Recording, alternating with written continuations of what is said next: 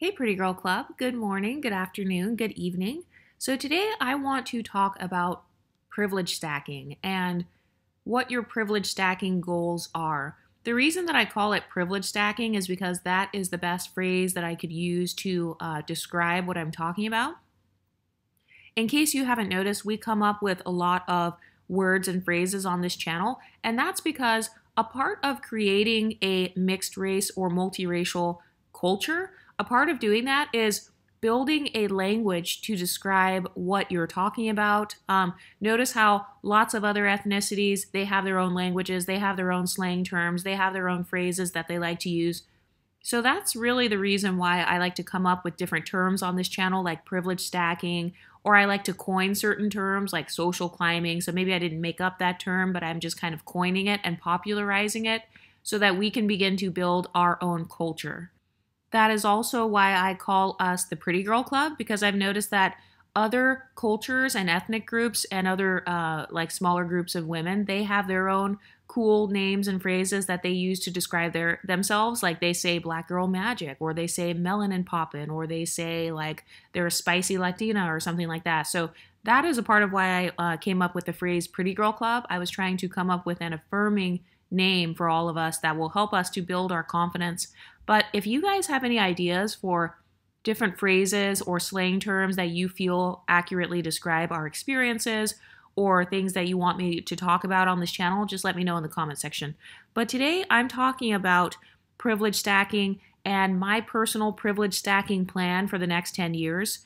The reason that it is important for me to kind of have a plan in my mind is because I've noticed that I tend to have a better success rate if I have a plan. I've noticed that whenever I sit down and plan something, first of all, I enjoy every minute of it. Like I love planning for myself. I love planning my own level up. It's actually a lot of fun. Like when I start to think, okay, by the 4th of July, my boobs are going to look really good. Or, by June 1st, my legs are going to be really smooth because I started using lotion on March 1st. I like the buildup and the excitement that comes along with sticking to my plans. It's kind of like, how people online, they go on these hair growth journeys and stuff, and they'll be like, okay, for 30 days, I'm going to put Jamaican black castor oil in my hair. And then by day 30, I'm going to measure my hair and see how much it's grown. That is the benefit of planning for me. But I know that some of you guys, you may be different. Maybe you kind of like winging it. So I like to have both. I like to have a plan and a routine, but I also like to be able to be flexible in my routine. So right now, my daily routine is to make content, exercise or move my body somehow, and do some sort of side hustle, like to create a side income. Because just in case anything bad ever happens to this channel, you just never know. So those are the three things that I do every single day. But the way that I mix it up is I can switch around the timing. So sometimes I create my content in the morning, other times I will create content at night, sometimes I will go to the gym, and then other times I will go on a hiking trail. So that is the way that I'm still keeping variety in my life, because I've noticed that if I have a life that is very monotonous and boring, where it's like every single day all I do is work, go to the gym, go to sleep, repeat for the next 50 years, yes, that is going to make me very bored and depressed. So that's my way of keeping excitement, is just by kind of switching it up. And also having a sense of structure in my life, but also allowing myself the freedom to explore or kind of have like almost a recess, I guess that's what I'll call it. I try to have like a daily recess where it's like, okay, I'm going to sit around for 2 hours, or I'm going to, have free time on a Sunday. Usually Sunday afternoons are when I like to free up my time to do whatever I want. And that is normally when I will start driving to a random store that I've always wanted to check out and just browsing around. That's actually how I found all of those specialty meat markets that I talk about in the Patreon. One of my free time hobbies is I like to go to fancy grocery stores. I am a grocery snob. Sometimes I can spend like over $200 a month just on my own personal groceries. That may not sound like a lot to other people, but to me, I think that can be kind of expensive. But for me, that is my hobby. So I'm talking about this because I want you to start thinking about what privilege stacking means to you. Because remember, the reason we're stacking our privileges is so we can attain the soft life. So first you want to ask yourself, what does a soft life mean? So, for example, with me, a part of what makes my life soft or what makes me feel like I have a soft life is being able to have the free time to go and explore different luxury grocery stores and being able to go and purchase like some pre-marinated meat and then, maybe take it back home and cook it that evening. That makes me feel soft because I feel rich knowing that I have all of the flexibility and the free time to drive 10 miles away so that I can check out this brand new meat market. Or, I don't have a bunch of kids waiting at home and a husband waiting at home for me to cook dinner. So I can drive really far if I want to and just go to the nearby city and see what kinds of grocery stores they have. That makes me feel like I have the soft life because in my opinion, having free time is a luxury. So when I used to work these crazy ass jobs that were super stressful, by the time I got off work, I was so mentally exhausted that it literally made me physically tired. And so in my opinion, that was a hard life. That was not the soft life for me because I didn't have any extra energy to invest in myself. But in the Pretty Girl Club Discord, a lot of you guys were talking about how you literally have entire PDFs and bullet points and you guys put stuff in your notes and your phone and you guys write down and plan what you're going to do. Like you guys will plan skincare routines or you will have an entire hair growth plan. I know that one of my friends, she has an entire workout plan for herself. She'll be like, okay, on Wednesdays I will do weights and then Thursdays I'm going to do like cardio, then I'm going to do my arms, then I'm going to do legs, then I'm going to do stretching. So that is what I mean when I say creating a 10-year plan as far as privilege stacking. And by the way, if you are overwhelmed when I say 10 years, you can start to break it down into smaller increments. So, for example, with my 10-year plan, so I'm 32 right now. So by the time I'm 42, I want to have my own condo. I decided I do not want a house. I do not want to live in a really big empty space. I've noticed that about myself. So I am going to be tailoring my own living situation to what I prefer. So I just want a 1-bedroom.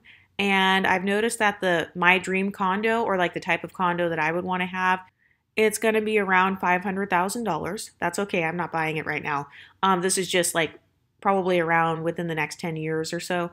And by the way, I'm not looking for advice on the housing market or for people to tell me when I should or shouldn't do any of these privilege stacking goals. I'm just talking about them to kind of give you guys an example of where I see myself in 10 years so that you guys can begin to think for yourselves like, okay, where do I see myself in 10 years? So let's say you're 25 years old. Where do you see yourself when you're 35? Do you want to still live in the same city? Do you want to live in that same place where you're living right now? Do you see yourself driving the same car?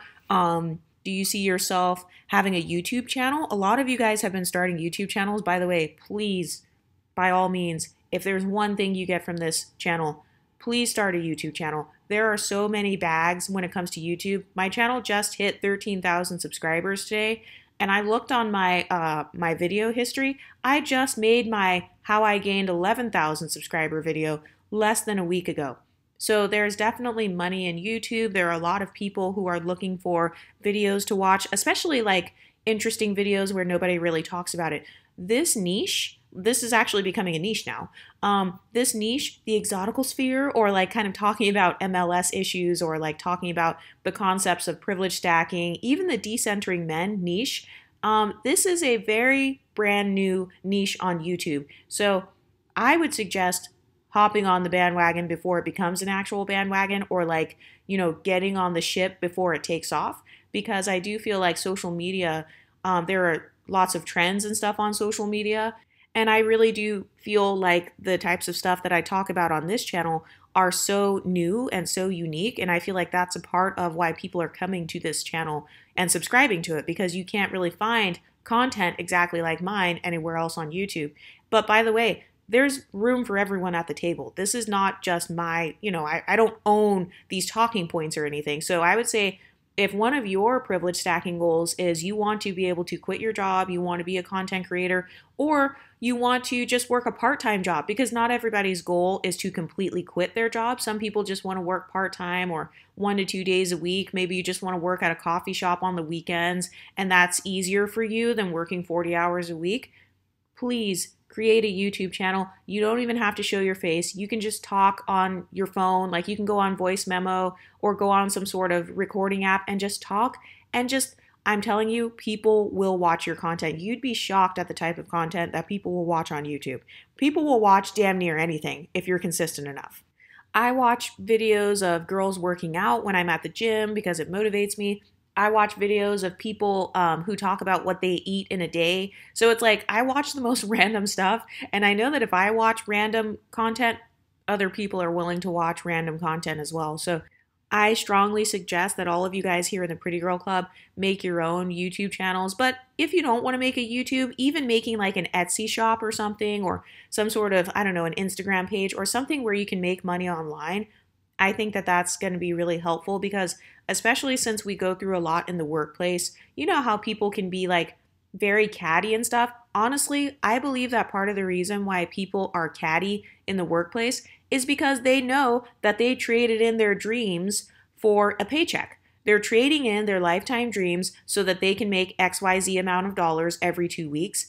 And I've noticed that especially the really old people who are working these 9 to 5 jobs that are unsatisfying, those tend to be some of the most angry and bitter people, I'm just being honest, because they know I just wasted the last 40 years at this crappy company and I hate my life. And so sometimes when they see someone who is maybe younger or your whole life doesn't revolve around your job, it makes them feel triggered because it reminds them of their own failures. And so that can cause people to literally want to torment you in the workplace. And I don't want us in the Pretty Girl Club to have to deal with these dusty people that are in society. Like, I'm sorry. I don't care if I sound like a snob. I don't care if I sound mean. But the bottom line is a lot of 9 to 5 style jobs or full-time jobs of any kind do have people who have given up their dreams.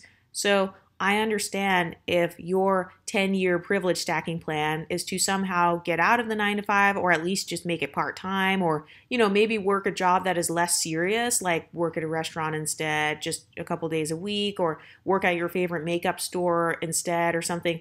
So you may want to think, where do I see myself? And also, what is the best environment for me mentally? But anyway, sorry if I'm rambling again.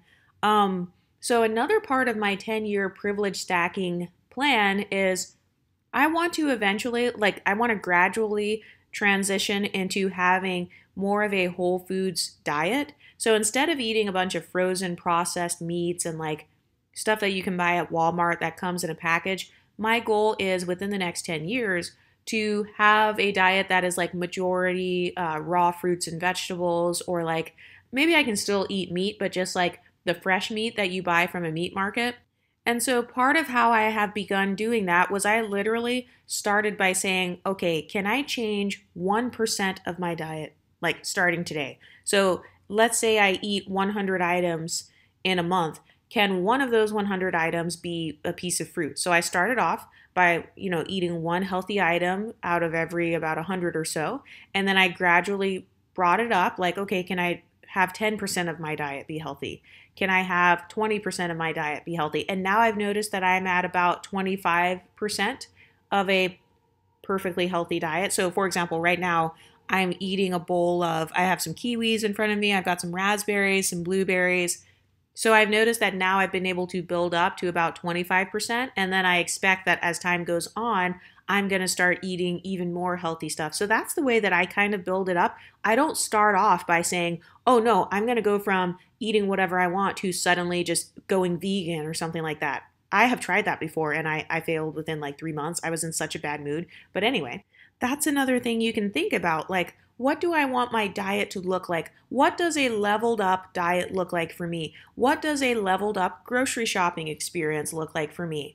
I know that one thing I'm working on in that area is I also need to get some more organizers for my cabinet. So like, you know how they have the little meal prepping containers and stuff? That kind of stuff would be very helpful because I can just come home, chop my vegetables, put them in some mason jars or something, and then I have them for when I do my cooking throughout the week. I can just dump the vegetables into the skillet and then scramble some eggs or whatever, and I have some vegetables. Like I would have more vegetables in my diet.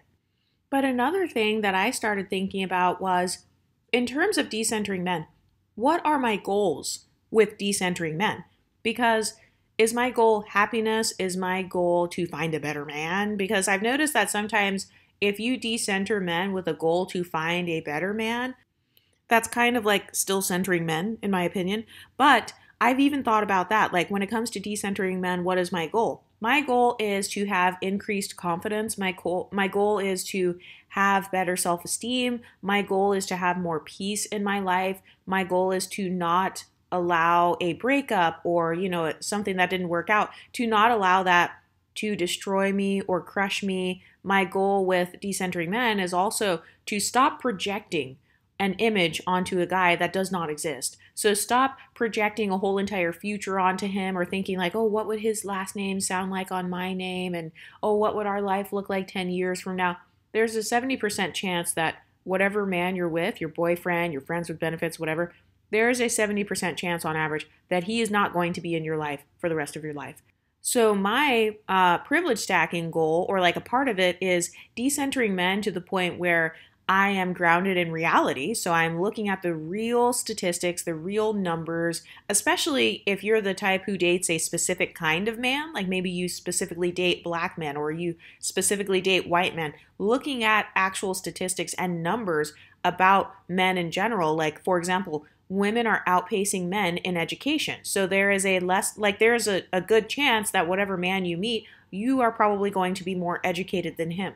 And don't even get me started on if you have some sort of master's degree or you're a doctor or if you have like some extra certifications outside of just a bachelor's degree. So that is something else that I had been thinking about when it comes to my 10-year privilege stacking plan is where do I want my decentering men, where do I want to be on that journey 10 years from now? So one of the best things that I have discovered with decentering men is I stopped being a good girl, for lack of better words. I stopped caring about trying to dress super modestly and trying to be all wholesome and all that. So I stopped caring about that, and it actually helped me to embrace being sexy more. So I guess my 10-year goal is to continue embracing that and to not care about how a guy sees me or to not care as much about the male gaze. So when it comes to my privilege stacking goals, I like to break it down into every single little thing. And then another thing is, you want to ask yourself, what are the most important privileges to me? There's no wrong answer. So like for me, some important privileges are pretty privilege. That's important to me because even if you are single, navigating through society as a single, beautiful woman, it will get you benefits. It will get you, in my opinion, just as many benefits as being married or being in a relationship or whatever, but without the arguing part and without the I have to like cook and clean and do all this domestic stuff. So pretty privilege is very important to me. Another privilege that's very important to me is wealth privilege. I do want to become more wealthy as time goes on. I want to like have money and stuff because you need money to navigate life.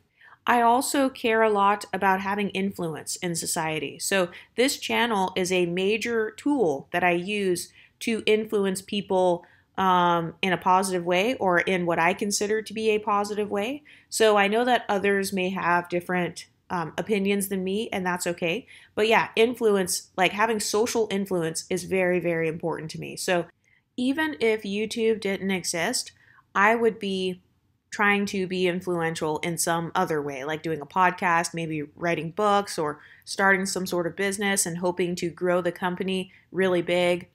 Influence is important to me. Another part of my 10-year privilege stacking plan is I want to enjoy myself more. So I do have goals as far as self-esteem. So one of the main pieces that I've been working on a lot because I'm an extrovert, so I tend to thrive more around people. But one of the things I've been working on over the past couple of years is thriving on my own. So for example, celebrating the holidays on my own, like by myself and still having fun, and not associating fun with only being around a bunch of people or, I have to be around my whole entire extended family on Thanksgiving in order to have a good Thanksgiving. No, I have been really doing a good job, in my opinion, on getting better at enjoying my own company as opposed to staying around toxic people, because that was something that I used to struggle with in my 20s. I was like best friends with everybody. I was one of those girls who I had to hang out with everybody. I had to like constantly be going out with people and like doing all these different things. And there was just so much drama from having friends, in every corner or having fake friends basically. And so one of the things that I learned is to be more selective with who I spend my time around and to not get sucked in because it's like fun. It seems fun if you have like a girl group and you go out and then you guys all dress alike and then you get to talk and stuff. That seems fun. And so that was one of my desires when I was in my early 20s, and it got me into a lot of drama. So one of my self-esteem goals as far as privilege stacking, because having high self-esteem is a massive privilege, but one of my self-esteem goals was enjoying my own company more. So one of the things that I've been doing, you guys have seen me talk about it in the Patreon. So like for Valentine's Day, I would buy myself stuff, or like for Christmas, I bought myself a Christmas present as opposed to waiting for a guy to buy me something or hoping that somebody remembers me or hoping that somebody else thinks about me and decides to make me feel special. One of my main privilege stacking goals in terms of self-esteem is learning how to make myself feel special. So I have talked about this on other videos and probably on the Patreon. You know how some people have seasonal depression or they get sad around the holidays or if it's rainy? So I feel like I have maybe not seasonal depression, but like once it hits spring and summer, those are my two worst seasons of the year because in spring I tend to have very bad allergies. So it makes me not want to go out. It makes me not want to like do anything. And then in summer, I sometimes have the allergies still. And it's hot, I have like armpit sweat stains and shit. Like my makeup's all oily, my hair gets frizzy from the humidity, and I just get into a bad mood. So one of my privilege stacking goals as far as self-esteem and as far as like knowing how to manage my own inner happiness is I have been going out of my way to try to celebrate the spring and the summer so that my mind doesn't always associate it with, oh, this is sad.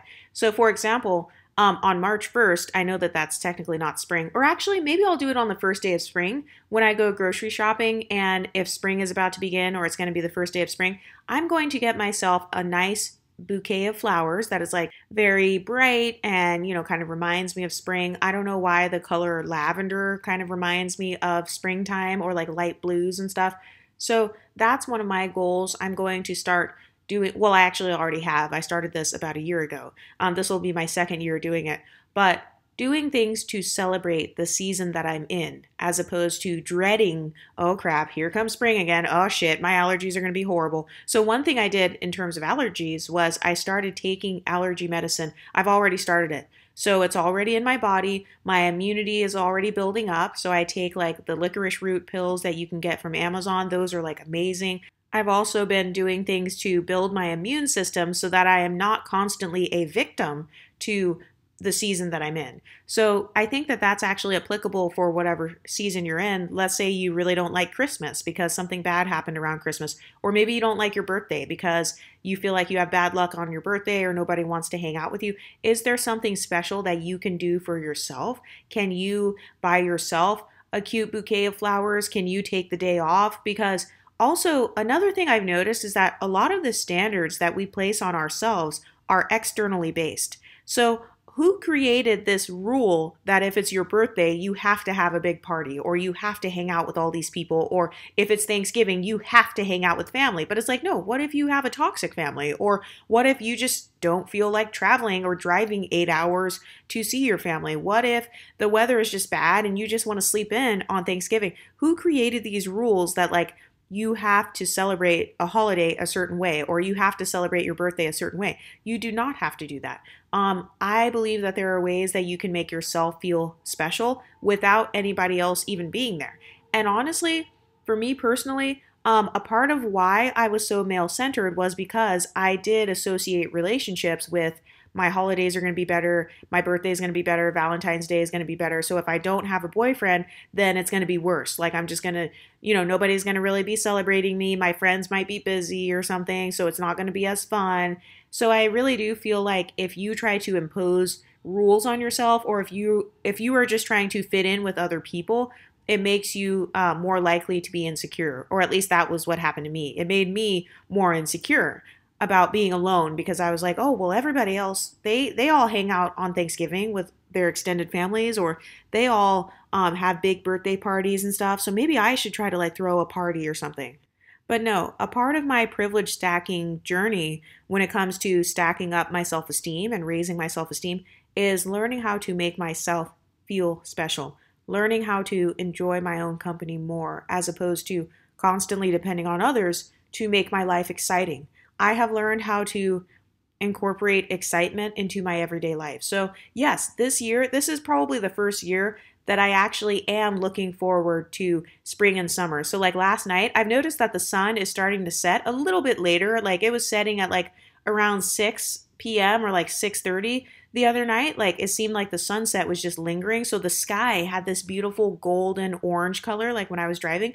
So I enjoyed that moment yesterday instead of saying, oh shit, this means the pollen's going to come out. Oh my God, this means mosquitoes are going to come out. Instead of having a negative attitude, I learned how to enjoy something about the spring or enjoy something about daylight savings, which is coming up in a few weeks. And another thing that I've learned with my privilege stacking journey is that time is going to pass you by either way. So 10 years are going to pass me by. If I'm alive in 10 years, then the time is going to pass. One day I'm going to be 10 years older. So I can either just wait for the time to pass me by and just kind of passively live my life in the background, or I can have that main character energy. That's something Shira 7 talks about, main character energy. I can have the main character energy and take back my power over my own life and do my own level up journey, whatever that means for me, and look my best or, just live the dream life that I've always wanted to live. And by the way, living your dream life or living the soft life, it's going to have a different definition for everyone. So for example, this is really random, but a part of living the soft life for me means that I have smaller boobs. Yes, I know that's really random, but I'm going to explain why. So part of why living the soft life for me means having small boobs is because I have gone my whole life with, I have an hourglass shape. So that means I've got boobs and butt.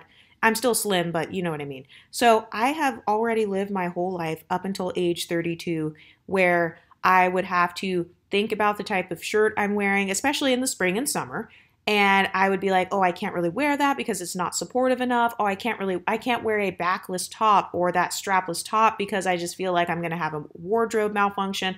Oh, I can't wear this sports bra because I feel like I'm going to be bouncing all over the place when I go running and stuff. So in the past, I had this mindset of, with my boobs, like trying to constantly, I guess, cover them up or control them, kind of control the movement. And so last summer, I experimented with just letting them be free. So just showing whatever cleavage I wanted or, just not caring. And that was fine. Like it was better than the first one. Like it was better than trying to cover everything up 24/7. But then I realized, okay, no, I think the best soft life for me is to just not have any at all. Just to have really teeny tiny boobs so that number one, I can meet the aesthetic that I want to meet, which is being extremely thin. Number two, I would like to be able to wear whatever shirt I want, like strapless, backless, halters, something where it's just holding me up by two strings, or just shopping online and getting those $3 shirts and being able to walk around with them in the summertime. I've never had that. I've never experienced that. And so I would like to experience that for the first time. So that is a part of what made me decide to get my boobs done. So I'm super excited. My boobs are going to be done by the 4th of July. I'm going to be, I already have my plan because like I said, I'm trying to make the summertime more fun for myself because in the past I used to hate summer. So for the 4th of July, I am planning on wearing a cute little, I don't know, some sort of like top or something, a summery top, and maybe I'll go to some sort of fireworks show or something.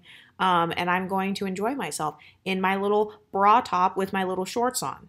So a part of my dream life actually included plastic surgery, even though I did not think about that before. So before, like when I was more male-centered and when I cared more about what others thought of me, I used to be influenced by their talking points like, oh, well, guys really like it when you have an hourglass shape. Guys like boobs, or no, you have the perfect body, so you should just like not change it. And it's like, just because you think that I have a perfect body, that does not mean that I think I have a perfect body. So it's okay to have a different body standard for yourself or a different beauty standard for yourself than what others have for you. So that has been really cool to finally realize that and to make the decision of, yes, I'm going to have small boobies.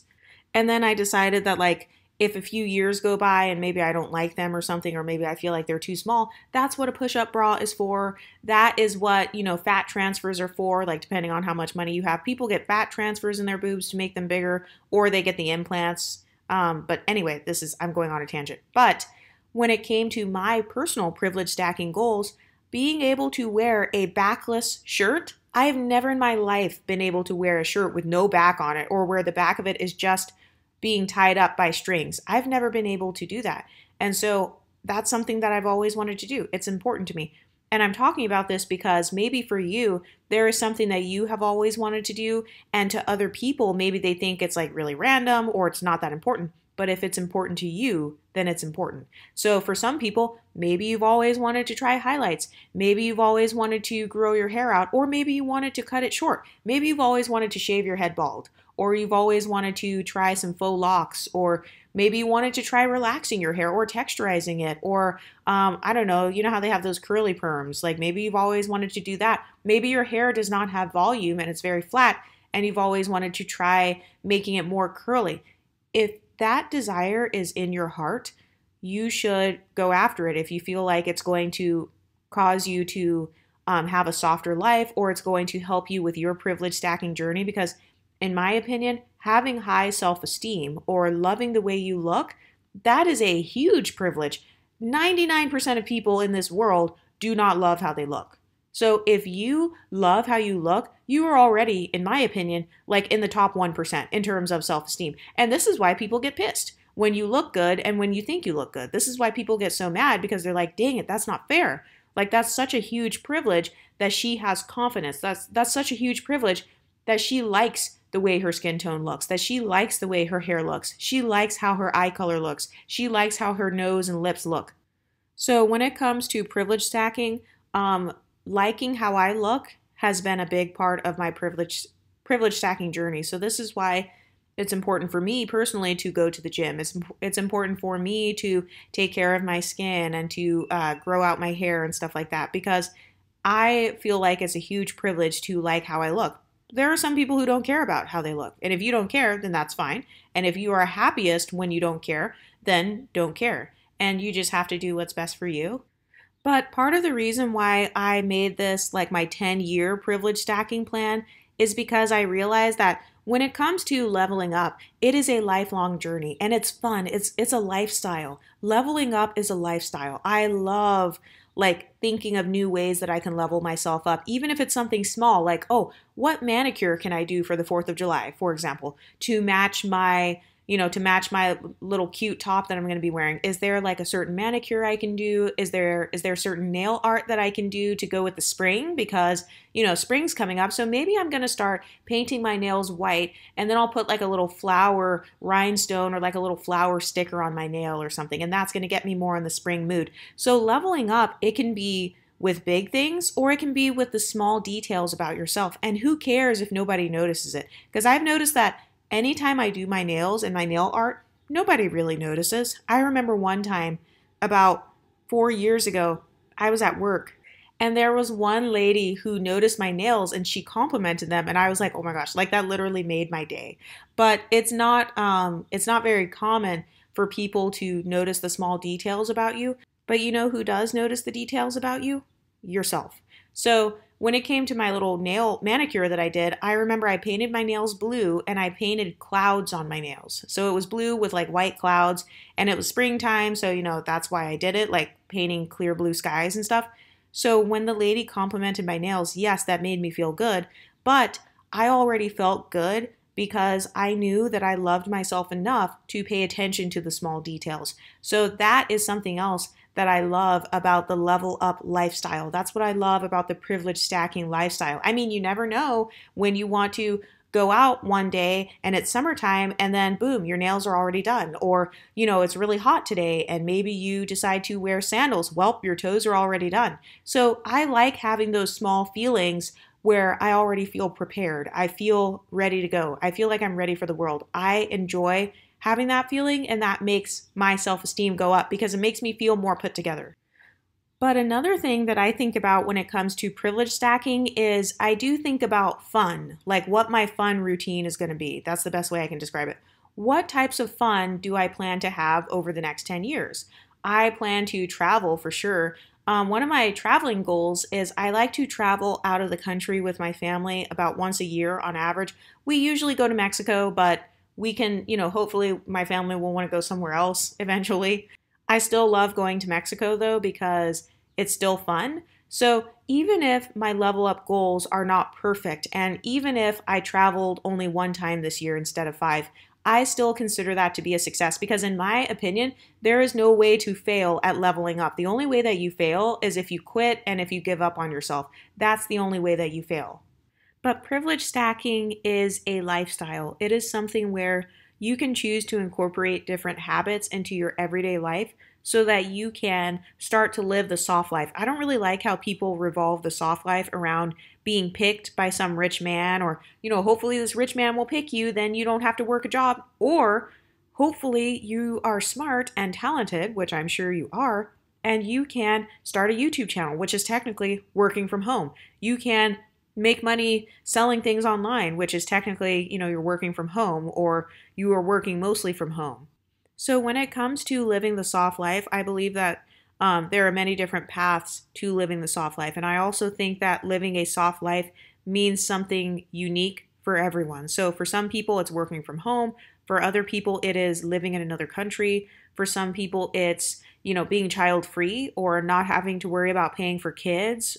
But you get to decide what you want your privilege stacking journey to be. You get to decide like what your plans are, or, you don't have to make a very specific plan. You can just say, hey, within the next 6 months, I want to straighten my teeth. Like I want to get some braces or something. So let me start putting away a little bit of money on the side every month so that I can save up for my braces. And also I've noticed that with me, privilege stacking actually motivates me a lot. So for example, I upload so many YouTube videos because number one, yes, I love talking about this stuff, but I'm also consistent because I know that the more consistency I have, the more my YouTube money is going to go up. And having money, that's going to cause me to have a softer life. So staying motivated and like being inspired by the soft life I'm going to live, that helps me to kind of stay on track with my goals. But anyway, what are your privilege stacking goals for the next 10 years? What are the most important privileges to you? Is it pretty privilege? Is it wealth privilege? Is it some form of status? Is it the privilege of having very high self-esteem or being very smart and intelligent? Maybe you want to read a bunch of books or something. Maybe you want to learn another language. Is it your fluid identity? Do you think that's one of your strongest privileges? Let me know what you think in the comment section, and I'll talk to you next time. Stay pretty, ladies.